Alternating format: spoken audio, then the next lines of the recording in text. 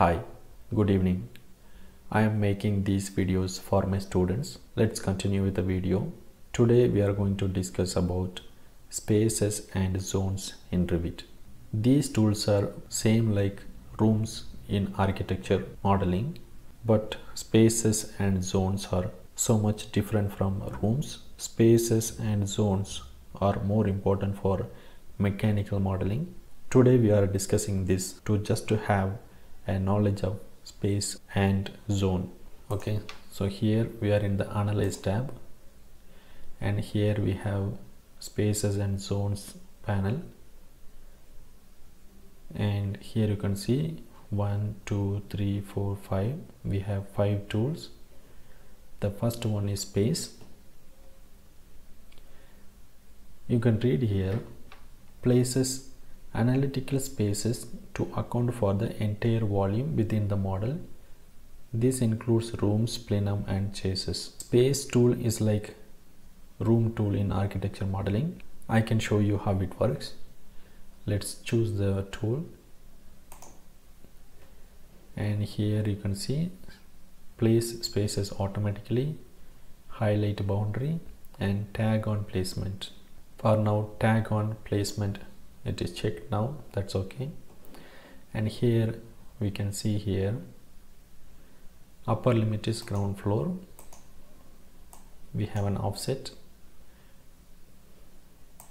and we are going to place this as horizontal. We don't have any leader, and the space going to be new space. Okay, first we should know in which level we are. So we are in the ground floor. Here you can see we are in the ground floor. I'm going to take space, and here the upper limit is from ground floor, it is 8 feet above.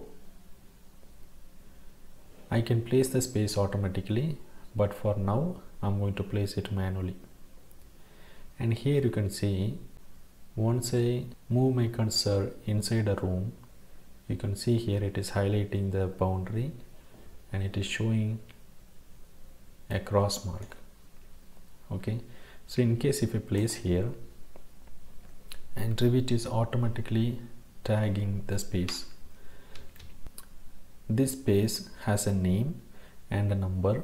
In case if you want to match this name and number with the room, then you can go to space naming tool here, and you can select names and numbers from rooms to space. And if I say OK, and here you can see selection all levels. We have only one level selected now. Ground floor is here, and I'm going to say OK. You can see here the name just got changed to conference, and the number got changed to the room number. And we should know how we got this room name and room number. Actually, what you see here is a linked model. If I go to 3D view, you can see here this is a linked model, and I don't have any model within this project. In case if I go to visibility graphics, and if I uncheck, and I can see I don't have anything modeled. I don't have anything modeled in this project. I just have a linked file. I'm going to visibility graphics, and I'm going to check the model now. So without modeling anything, you can define space and zone. So that's a concept. We are in the ground floor, and we have only one floor modeled in the architecture model. You can see here the entire building is empty, and we have only one level modeled in the architecture model. Okay, so I'm going to ground floor. When I'm selecting the linked file, and if I go to properties, right click, and if I select properties, you can see here the linked file name you can read here. And if I go to edit type, and you can see here room bounding, it is checked. So that means Revit will consider the wall boundary as room bounding. To define space, select the tool and place inside a room, and to read the tag from the room, go to space and naming and give OK, and the tag will read from the room name and number. The second tool is space separator, and it will work exactly same like room separator. If I select this tool, and you can see it is highlighting the space, I'm going to draw one line here, and you can see the space name already it is conference. Once I draw the boundary from here to here, you can see now this is highlighting only the half of the room, and the name is conference and 106. In case if I define another space for this area, I'm going to select space and I'm going to place here. Again I'm going to space naming, names and number. I'm going to say OK, and here you can see this is dividing the room as 1 and 2, and it's naming as conference 1 and conference 2. Likewise, the number also changed to 106-1 and 106-2. In case while placing the space, if the tag on is unchecked, and if I place the space, and you can see the space got placed, but I can't read any name and number. To tag the space, I can go to the third tool, space tag, and then I can place my tag. I'm giving double escape. The fourth tool, you know how it works. For now we have space and a number. If I go to space and naming, and if I am asking Revit to read names and number from room to space, and if I say OK, it's going to read the room name and number. When you are selecting the space, in the property bar you can read the constraints, level, upper limit, limit offset and base offset you can see, and this space also referring to electrical lighting, electrical load, some volume dimensions and mechanical flow.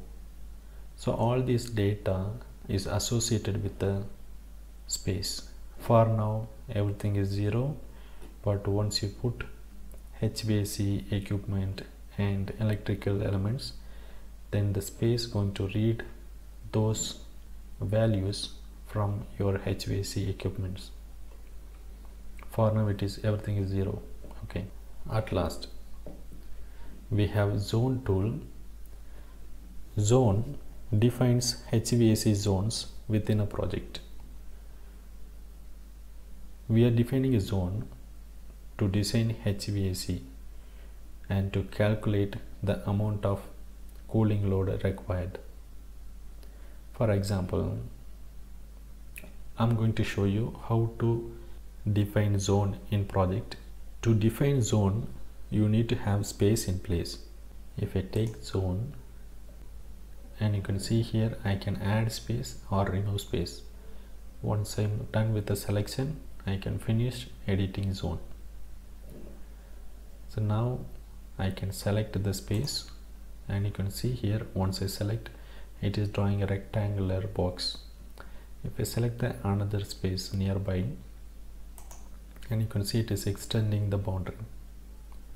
Now I'm going to finish, and here you can see when I'm just moving my cursor in between these two spaces, and I can highlight HVAC zone. Now it is named as zone 2, and if I select the zone, you can read the properties. it is showing all about energy analysis. I'm going to show you again. To define zone, you should select the tool, and here you can see as add space. So I'm going to add this space, and I'm going to take this space with this space. So I'm going to add corridor also. Now you can see the boundary, it is highlighting till here, and I'm going to finish editing zone. And if I select this zone, and you can read the properties in the property palette. So that's how you can define a zone. If you want to edit a zone, select the zone, go to edit zone, and then remove space, and finish editing zone.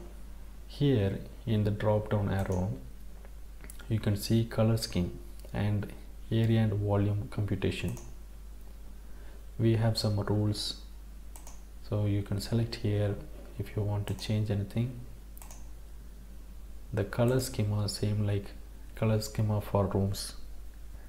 For now we have spaces color scheme. If I take annotate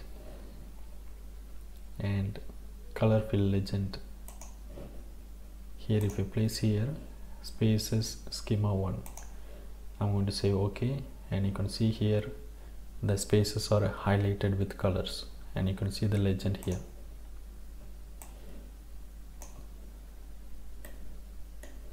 You can edit the schema if you want. You can mention your own color.